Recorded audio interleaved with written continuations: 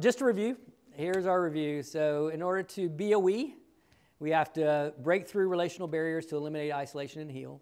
We have to set healthy boundaries for the things that have power and ownership over us and are robbing us of our dignity, agency, and freedom. Did not get to this point, but the idea of we need to enter into the complicated and wrestle through things and talk through things to find the center of good with each other. And then we need to shrink our we. So it's not just like this global we of how do we become a we, but just like how me and the stranger here, how are we going to be a we by the time we exit this lobby of Rome Trilith. So